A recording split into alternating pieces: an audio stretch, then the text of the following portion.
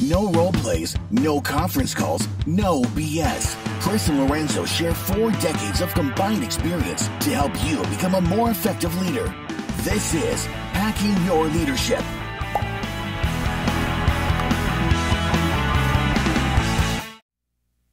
Welcome to Hacking Your Leadership. I'm Chris. And I'm Lorenzo. And Lorenzo, on this episode, I want to talk about an infographic that I saw online.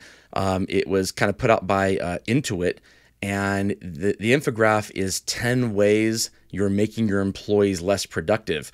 And I'm going to read them all, but there's a couple of them that I want to focus on because I think they kind of deserve more time because they're the ones that I see happening more often when it comes to leaders. Other ones of these, I'm sure they happen, but it's less a problem of an individual leader and more about company culture as a whole. And so we don't necessarily need to focus on those. Number one is being a bottleneck, which is it's pretty obvious. Give your employees more authority. If you're kind of trying to micromanage everything that they do, that can be an issue. Number two, not truly delegating responsibilities. We've had episodes about this on, delegating versus, assigning things or, making people feel like you've delegated them something, but in actuality, you're just kind of expecting them to do your dirty work for you or things you don't want to do. Mm-hmm. Number three is not conveying clear expectations. Yeah, I mean, the clarity is the middle tier of your 3 pillars. You have vision, clarity, and support.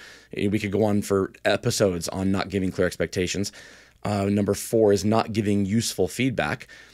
We've talked about this ad infinitum. Feedback needs to be very specific on what a person did right or wrong, and it needs to be something that they can use to make themselves better, not just something that they can use to make your life easier as a leader. Number 5 is no concentration time. Depending on the kind of environment that you're in, that might be something that employees need. In the retail space, a little bit more difficult because the nature of the job. Number 6 is one of the ones I want to really focus on. We'll come back to it in a minute here, and that's neglecting employees' needs for better job performance. Number 7, not letting people telecommute when the work allows it. And I think that's amazing. These companies that have these blanket policies of we're all work from home or we're all in the office, that one size fits all thing is really one size fits none. Number 8, insisting on a doctor's note to take sick days. I don't know that I could work for a company that wanted that. Most times I've been sick. I don't need to go to a doctor, right? Like this is just, I don't want to spread it to my coworkers. Number 9 is the second one that I really want to focus on, and that's scrimping on training time. So we'll go back to that one. And then lastly, creating a climate of fear and anxiety, which is kind of just an overall, if there's no psychological safety, if people can't challenge each other, then that can be a problem when it comes to leadership. But let's go back to number 6, because I think this is something that I see often, is neglecting employees' needs for better job performance. The infographic says most employees won't speak up on their own if they need a faster computer, newer software, or other tools. Being proactive and asking what your team's needs are. This isn't just when it comes to like the tools. I mean, on every engagement survey that I've ever administered, there's always people who say that they don't have the tools that they need to get their work done. But where I see neglecting employees' needs for better job performance, it's when I see leaders make decisions that are in the moment that might be beneficial for that moment, but that are eroding the employees' trust in them long term in order to get that, that whatever that eke of performance is for that moment. What do you think about this one? Yeah, I think there's 2 things that stick out to me most here. I think you talked a little bit about it, but like there's some systems and processes where you've ever gone anywhere, shopped anywhere, done anything where somebody's just like, I'm so sorry, these computers are so slow, they're always so slow. I wish I could do that, but unfortunately we can't. Like you find these systems and processes that are either antiquated, they haven't been adjusted, they could be fixed. And of course, some of these cost money and things like that. But if at the end of the day, what you're trying to create is the opportunity for your employees to be more efficient, more effective, and be more productive, these are things that you must address. So I think that there is a systems and tools and processes part of this.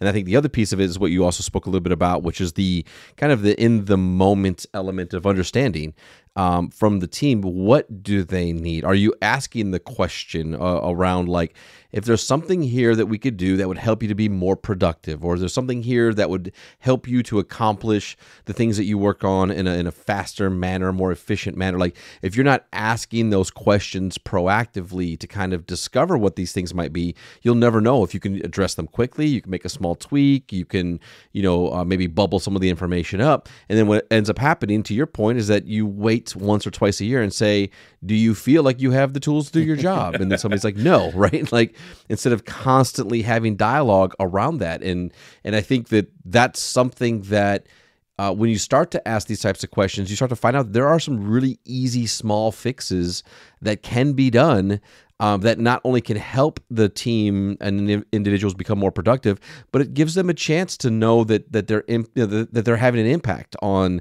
whether it be the strategy or the approach, and they start to feel more empowered to continue to share the things that would be helpful in making people more productive and more efficient in their roles. Yeah, that's so true. I think when I see this happen in leaders, they think that it's not that they believe that all it's needed is the decision in the moment. It's that they rationalize that this particular moment in time, whatever it is an emergency. I can't focus on the long-term needs of my employees. I need to focus on the performance of the moment because this is the pressing customer. This is the pressing client. This is the moment where we don't have enough resources and we need to ask people to kind of pull out all the stops. There will never be a shortage of those things. That will never go away. There will always be something that you can find as a distraction for long-term job performance and productivity and commitment out of your employees. And the reason why leaders do that is because it's tough. It's hard to do the things necessary, harder to do the things necessary for long-term job performance than it is for the moment, because it requires genuine investment in the relationship between you and the employee. It requires knowing what makes each employee tick. Neglecting employees' needs for better job performance, it could be as simple as whatever type of recognition they want for the job performance they've already done. And in your mind, you might be thinking, well, that's their job. Like they should be doing their job. Yeah, so? If the difference between them doing well or not doing well is feeling like they're being recognized for doing well, then guess what? That's your job as a leader, is to make them feel recognized for the job that they're doing, even if they're doing things that you would consider to be cost of admission.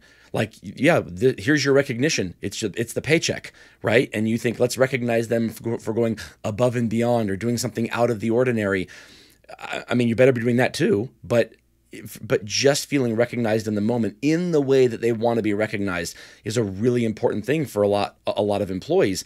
And sometimes what employees need in order to perform better is they've lost that connection to the overall mission or vision of the organization, of your team. They feel like they're just going through the motions, and you being able to kind of bring them back into that and really define why it is that your organization exists and why it is that they're being asked to do certain things. Being able to tie that back in is really difficult for leaders to do if they aren't in the habit of doing it all the time, because they can lose sight of it themselves, and then they can start going through the motions because they just, in their mind, it's the job, it's what they're supposed to do. And if they lose that tie into the broader mission, it may not impact a leader's ability to perform at the highest level from a job delivery standpoint. But you know where it will impact a leader's performance is in their ability to bring their team along.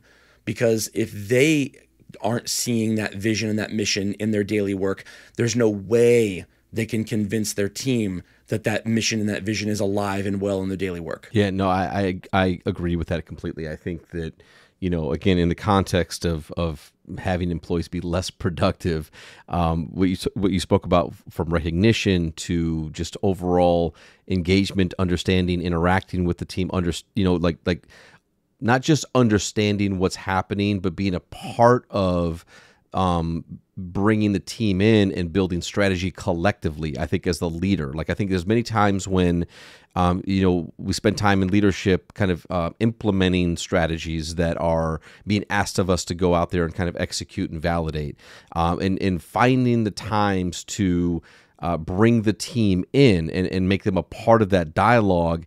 I think in this context is so important, because what you're really asking for is like, how do we become more productive? Not for the sake of just like the outcome or the output and that being the major priority, but for the idea of building a team where people have a pride in the collective results that they have, and they want to be able to be more, more productive, because they know that they're capable of being more productive, and that is something that we are all working on together and we're solving together. And I think that's such an important part of building a culture of a high performing team, is that people not only want to just do what's expected, but they are saying like, what other ways can we do things to make this where we are all more effective together, and that we can be very proud of the outcomes that we produce. The other one I want to go over here is number 9 on the list, which is scrimping on training. This is a tale as old as time in a lot of organizations. You and I worked for the same organization for many years, where we saw the amount of time devoted to training for, let's just call it, a brand new employee, just plummeted, and it just little bits taking away here and there. I remember running new employee orientation for many employees over the years, when the time that I was given as a leader to kind of organize this and actually deliver it to a group of new employees went from 30 or 35 hours over the course of the first week or first 2 weeks to all of a sudden 4 or 8 hours, where half of it was the videos that we were expected to show them, and then the rest of it was what they said basically is, well, it's better for them if they learn while doing, which sounds really good, right? Like, I learn better while doing. That doesn't mean throw them into the deep end of the pool and hope they survive. Learning by doing needs to be a very intentional part of training that coincides with a lot of the other materials or interactions that you're having, getting to know people, meeting your coworkers. And then learning by doing is something that is done when you believe they already have the tools and the knowledge they need, and now it's time for them to demonstrate what they've learned. It's not, let's change the color of the shirt this person's wearing so that clients and customers they understand that, oh, this person is not a good representation of the brand yet, so don't judge us too harshly by their interactions, and then let's see what they can do. That's a terrible way, one, to make an employee feel like they're part of a new organization. It's a terrible way to uphold your brand standards as an organization. And it's why a lot of employees end up burning out and leaving during the first 6 months, because they feel like they've been hung out to dry. The training that is required for not just new employees, but ongoing for employees in order to just, learn whatever's new, but also to revisit things that they may not have revisited is so important. And a lot of leaders believe that it's like a one and done. Well, you learned this once 7 years ago. We don't have to revisit this anymore. Your time is better spent earning money for the organization, not sitting in front of a computer. And that is it's a really dangerous mindset, I think, for leaders to go through if they think that no training is needed, or at least very little is needed, and it's all about what they're doing in the moment. Yeah, I think it's always one of the first things that typically is looked at when it comes to things like cost cutting and adjustments and whatnot. And I firmly believe that when you recruit and hire people, you want to find people that have talent already and skill already in the job that you have. I think that just makes sense when you can do that. That doesn't mean, however, that they are clear on what exactly it is that and how we do things in this certain scenario or this certain organization. And I think that training piece is important, because it's not just about the time spent, like, how do I work a system? How do I do this? What's the approach here? But there's an element of building trust and bonding a team that happens with both the trainer who is working with them. And that becomes kind of this, in many cases, this unassigned mentor that's bringing this person into an organization, but also the other people that are being hired along with them. That team building element, the time they get together to learn together, to figure things out, to understand what the new job expectations are, to establish those relationships. When you cut that training short, you're also cutting short those opportunities to build those relationships that are going to need to be leveraged when people run up against things that maybe they've never seen before, or are difficulties, or they don't have necessarily the relationship relationships or the trust yet to go and be vulnerable to say, hey, I'm struggling with this, or I don't know how to do this. Can you show me?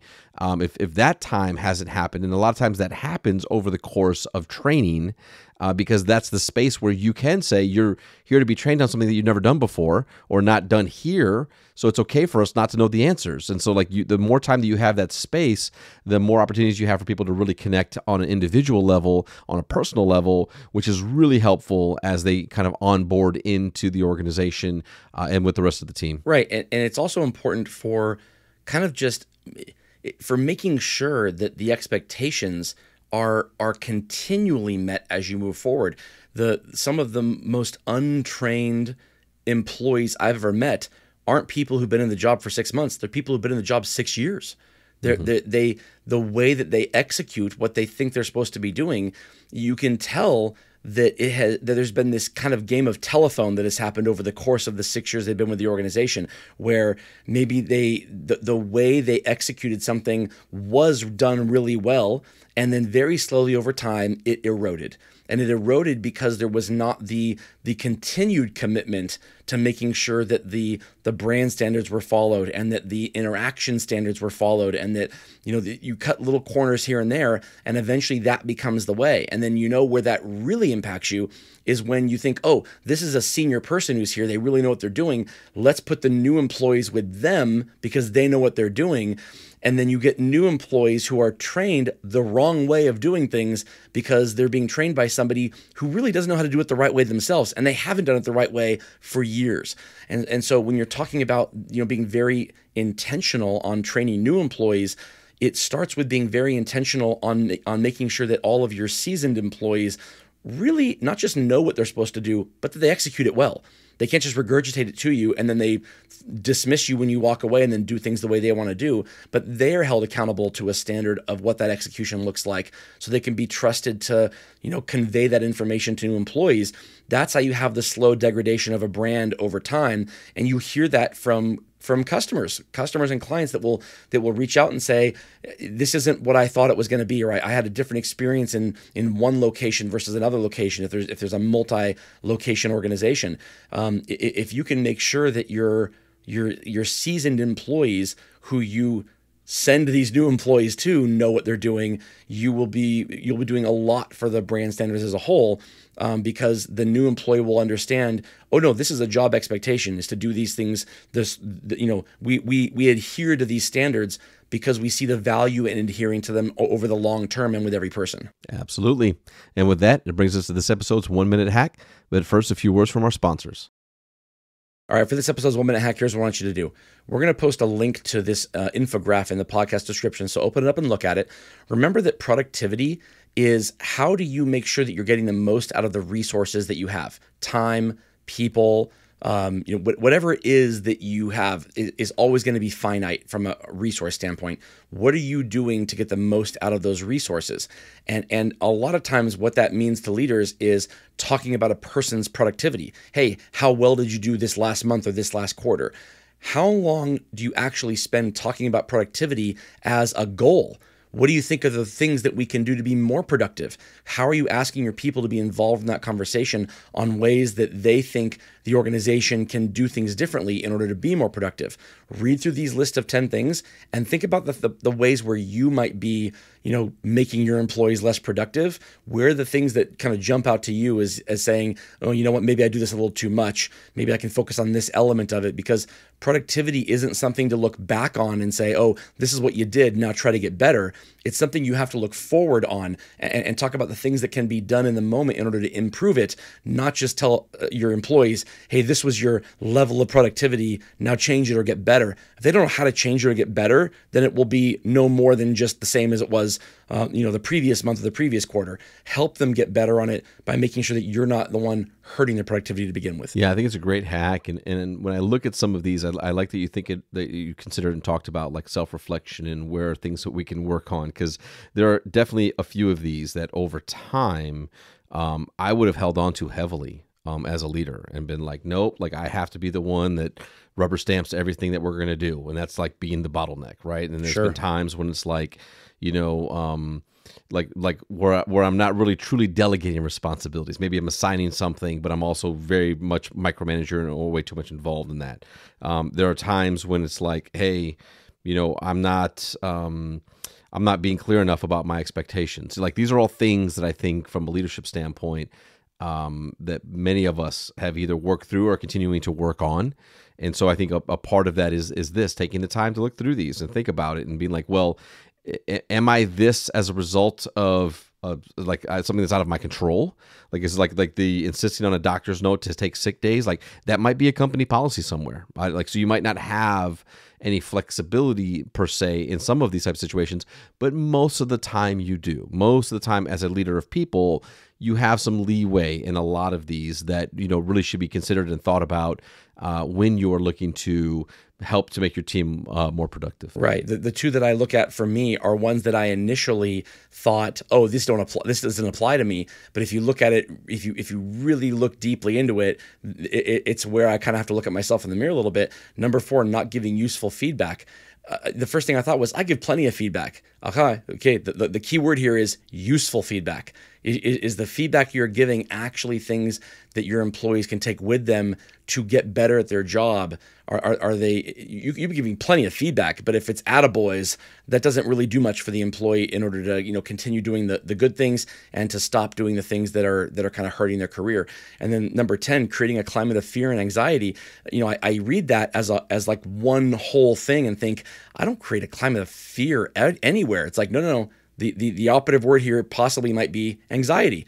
Maybe you don't rule with an iron fist and create fear in your teams, but if you always seem like you're running around like a chicken with its head cut off, you could be creating a climate of anxiety in your people where they feel like what is Chris going to be worried about in the moment? Let's figure out how best to mitigate the anxiety that Chris brings to the team, and that's a great way to get your employees not focusing on what the long-term goals are, but really just focusing on whatever fire they think you're going to be throwing at them in the moment. So look at these word for word and don't think that's it's an overarching thing. You might not create any fear in your employees at all, but you may be creating anxiety. You may give a ton of feedback, but it's not useful. Absolutely.